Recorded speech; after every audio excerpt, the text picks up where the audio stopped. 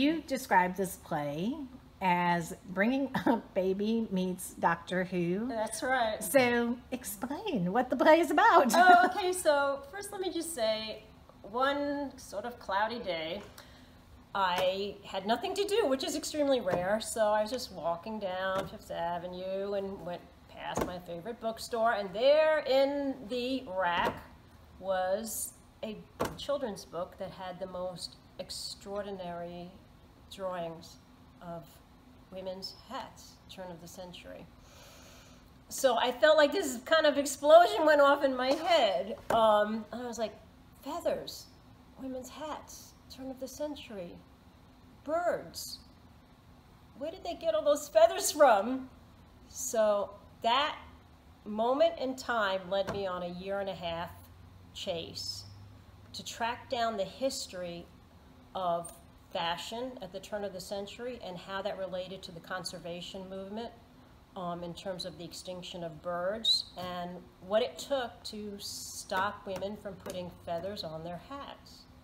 So this play, Birds of a Feather, a comedy about de-extinction, was born from that moment in time. So it was really, I went on this kind of really wonderful historical and contemporary journey. Because at the same time I kept reading about de-extinction, which is fascinating. I don't know if people know about it. But the idea of bringing back the passenger pigeon or the woolly mammoth or some of the creatures that no longer walk the earth, I mean, this is pretty radical stuff. And so I was reading about that and reading about turn of the century conservation and the women's movement, and it all came together for me in this play. And it's set, I think, against the backdrop of the suffragette. It is. So what began to happen for me is as I was studying early conservation movement, I began to see how it related to the women's movement of the time, the suffragettes. And so I sort of had this 2-track research, happening for myself. One was looking at the suffragette movement, mostly centered in New York City at that time, and then the other was the conservation movement. So I want to say that actually everything in this play is historically accurate, except for one tiny small thing, that we don't time travel yet. And there's a convention in the play where the main character travels through time. But yeah, no, it's a fascinating history that people don't know about. So I'm so excited to try to at least capture a little piece of this history in this play. Would you call it a political play? Would you call it a feminist play? Would you call it both? I wouldn't call it either because I don't want to box it. The play is about what the play's about. And I want people to watch the play and get what they get from it. Yes, it certainly gets into some politics of the time in terms of suffragette history. Yes, it gets into conservation politics of the time. But honestly, my goal in writing this play was to have a lot of fun, to give the audiences a sense of these really, really interesting characters that I think I created, and then maybe the takeaway being, let me think about this for a while. So I don't know if that answers your question, but that was my intention in writing this play. Well, and when you look at voting rights, and you look at voters' rights, voting rights here in the state of North Carolina, Absolutely. It seems kind of timely and relevant. Yes, it does. I'll just tell folks that, most of the second act takes place about a particular event that happened in New York City, which was the first women's nighttime march, suffragette march.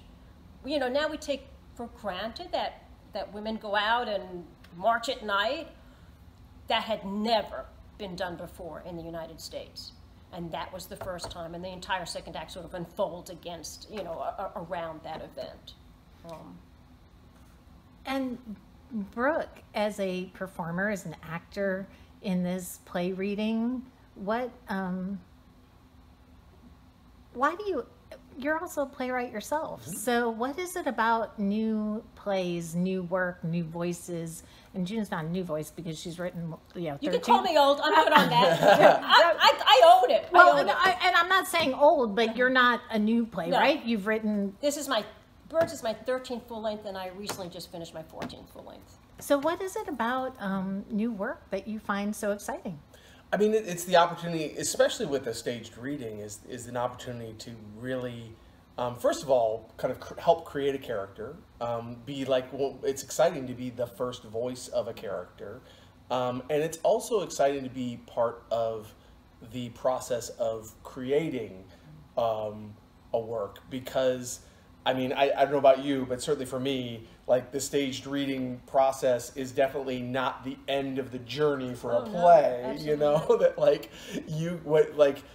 if you give what you can to give a voice to the character and give thoughts to the character, that lets the author listen to it and say, okay, that's working. Maybe that isn't working. Finding, like, when you hear it, like, I don't know about you, but when I hear it, it's like you hear, like, okay, like, this clicks, or maybe sometimes you even say, like, oh, this is how this scene needs to be shaped. And that's a service that we as actors can give to writers. And it's always really exciting to be part of that process because, yeah, you are, I mean, I don't know if this is the first stage reading. This isn't. This isn't. It's right. had a stage reading in New York City. Right. And yes. then it got picked up and won Festival 51 in Rhode Island where it was workshopped. Right. So this is sort of its, and this is about 100, draft 150. Right. No, I'm not exaggerating. No, this is draft 150. Yeah. So this is, I've never heard this draft. Right. Exactly. Yeah. And it's like they always say like what like. Plays or writing is never finished; it's just abandoned.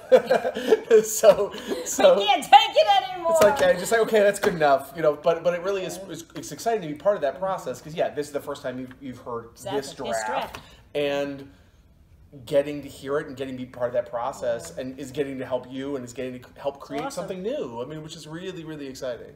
And what do you hope? So June, what have you gotten from what was the takeaway for you from the other stage reading, the workshop of this, and what do you hope to get out of this particular stage That's a reading? really great question.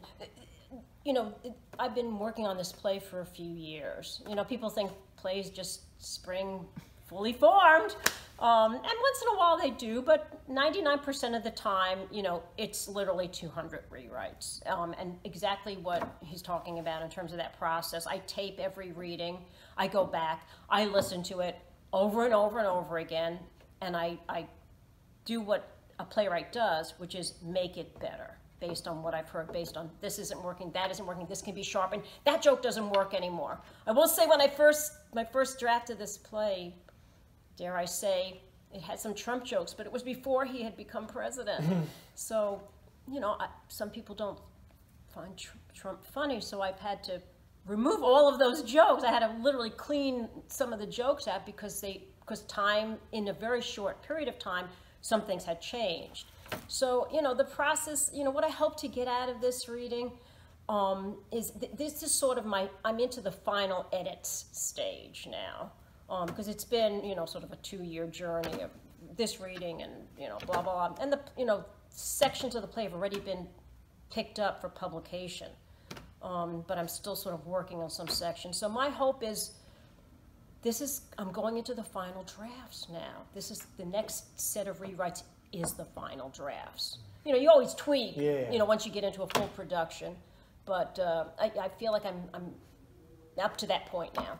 And when do you kind of, as playwrights, to both of you, because I think people are very unfamiliar with the process. You go to see a finished product and you think, oh, this, you know, just all of a sudden sprung onto the page and here's a finished product. Right. But in the evolution of a play, when do you kind of know, okay, we're kind of done with this development process and now it's ready for a full production? Or do you ever know that?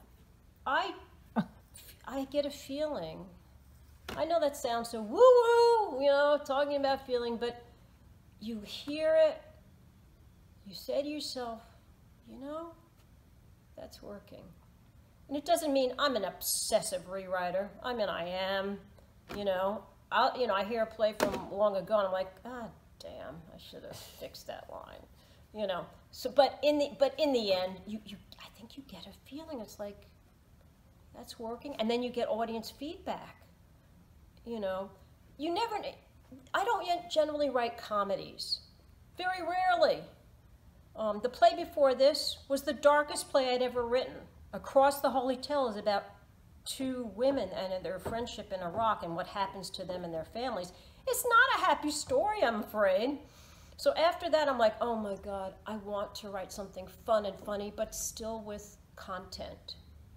And you know that in New York, at the first reading of earlier drafts, and people were laughing all night, you kind of know. I'm like, oh, this is funny. Because you don't know. This comedy's tougher, I think, than tragedy. Yeah. You really don't know. It's like, uh-oh, what if nobody laughs? And when you hear that laughter going all night and people just, kind of rolling in the audience, you're like, thank you, Lord. That worked. So, I don't know, it's crazy to say, but it's kind of a feeling. And then the audience reaction. Do you reach a point, I don't know about you, but sometimes I reach a point where I'm editing, and I'm like, I don't even know if this is getting better or worse. Yeah. It's kind of at that point where I'm like, okay, maybe. You overwrite. You can overwrite. Yes. You can overwrite yourself. It's like, leave the damn thing alone. It's done. So yeah, no, I don't know. It's I don't know. You kind of know. And do you find that with comedy, it's like the audience, the staged reading process is almost more important because there's so many, you have to tighten up so many jokes, like the timing on things. It's all, oh my God, it's all timing. And of course that's where actors come to play. I mean, you can think something's the best joke in the world that you've written. Oh, guess what? Once you hear somebody say it, I'm like, that's not so funny. Or it's like, I need to cut out some words here. I need to get to the punchline sooner. Right, I need to get got to get rid of half these lines because it's taking too long to get to the joke. Right. So that's where the process of how you create a play, where it doesn't spring fully done, that's where that process is absolutely critical. Well, and that's why it's important for people to come to Sips and Scripts, not as only actors reading the play, but as audience members giving feedback on the play. Can I just say that I am in such admiration for what Yvette Holder, the artistic director of Sips and Scripts, is doing. She is a champion for new plays in this area. And we don't have a lot of champions. I'm sorry, I need to say that. And that's a topic for another day, but what's happened to new plays in America and what's happened to new plays is it works its way through the theater system. It's changed radically since I first, started my career in theater. And I want to give my, kudos to Yvette for really wanting to champion new plays in our area, and she's just doing an amazing job. And also a shout out to Theater in the Park for collaborating, right? For collaborating with Yvette, because they're putting, space and resources available for this. And, I'm really grateful to both those entities. Yeah. And I think that if people come out to see it, Sips and Scripts is typically at Emerge usually, and then this is a little more polished for most Sips and Scripts evenings. Exactly. And I mean, everything for the Sips and Scripts, everything, if people do come out to it, know that it's not it's not finalized work, it's a work in progress, and but it's almost more important for people to come out and give feedback and be present for stuff when it's in progress than it is where it's it's just as important, if not more. Absolutely. Because you're really shaping that work, and that's really great stuff. Absolutely. And be part of the process. Mm-hmm. Yeah, and that's absolutely. Kind of exciting. And the audience, in this immersive, everybody wants hands-on immersive experiences. Right. This is as pretty much hands-on and immersive as it gets. The audience is absolutely an essential part of that, especially for drafts and for stuff where it's the author is okay, this is good enough. I'm ready for someone to hear it, but maybe it isn't already. It's not finalized. It's not finished, and because that's where that feedback from a live audience can be so critical. Yeah. Absolutely. So what is next for both of you? I know you have South Stream, and you have probably lots of other plays in the works. I do. When I say recently, I mean just a few months ago. For the last year and a half, I worked on Birds and another play kind of at the same time, because they're radically different. If they were similar, I probably couldn't do it. But the play that I just finished, and it had an unstaged reading, and a shout out to Country Bookshop, which I have a relationship with for the last few years, where I take something pretty raw, and the bookstore, sponsors a reading. And where is that? That's in Southern Pines. Okay. Next to the Weymouth Center for the Arts and Humanities, which is a place I've done a lot of residencies. And they have a really interesting arts community oh my there God, too. it's wonderful. So yeah. shout out to them. Shout out to them. So anyway, I've been working on this play. It's called Little Women. And it's not women, the word, it's women, the symbol. Oh. And it's a look at, it's really a very personal work about my family, a family of women, circa 1963 to 1973, set against the second wave feminist movement in New York City. And it's been a really fascinating play to work on. Something very personal, but yes, I think this play, I'm not going to say it's political, but it has a lot of reverberations that surround it in terms of this family of women and their journey to be free.